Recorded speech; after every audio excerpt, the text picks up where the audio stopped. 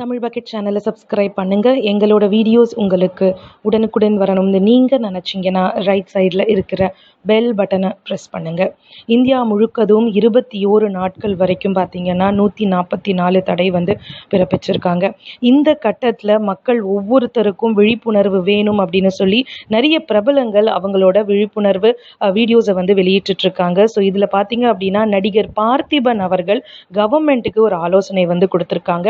So இந்த ஆலோசனை பார்த்தீங்கன்னா நிறைய பேரும் பாராட்டிட்டும் வந்துட்டு இருக்காங்க. அதாவது பார்த்தீங்க அப்படின்னா நம்ம இந்தியாவில் மக்கள் ஜனத்தொகை அதிகப்படியாக இருக்கு அப்படிங்கிறது நம்ம எல்லோருக்கும் தெரியும். அதாவது இத்தாலி மாதிரியான நாடுல பார்த்தீங்க அப்படின்னா மருத்துவ வசதியிலையும் அவங்க முன்னேற்றம் அடைஞ்சிருக்காங்க. ஒரு பணக்கார நாடாகவும் இருக்கு. ஸோ அப்பேற்பட்ட நாட்டிலேயே கொரோனா வைரஸ் பாதிப்புனால அவங்களால அந்த விஷயங்களை மருத்துவ ரீதியாக அவங்களால சமாளிக்க முடியல. ஸோ அப்படி இருக்கும்போது நம்ம இந்திய நாடு பார்த்தீங்க அப்படின்னா ஜனத்தொகையில அதிகப்படியாக ஜனத்தொகை இருக்கக்கூடிய ஒரு நாடாக இருக்கு. இந்த கட்டத்துல கொரோனா வைரஸ் பார்த்தீங்க அப்படின்னா மிகப்பெரிய ஒரு பீதியை கொடுத்திருக்கு. இதையும் தாண்டி மருத்துவ வசதிகள் ரொம்ப குறைவாகவே நம்ம நாட்டில் இருக்கு அப்படின்னு சொல்லி நடிகர் பார்த்திபன் அவர்கள் தெரிவிச்சிருக்காங்க.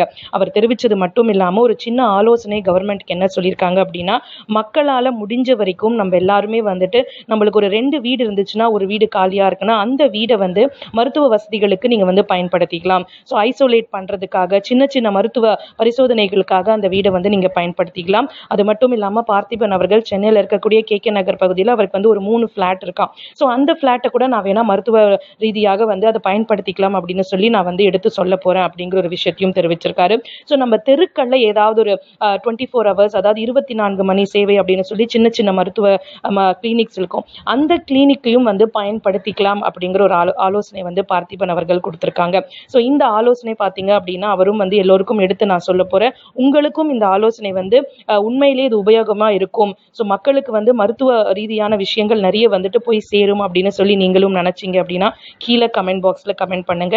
அது மட்டும் இல்லாம நம்மளோட இந்தியால ஜனத்தொகை அதிகப்படியாக இருக்கு. ஸோ இந்த ஜனத்தொகை அதிகப்படியாக இருக்கிற காரணத்தினால்தான் 21 நாள் 144 தடை போட்டிருக்காங்க.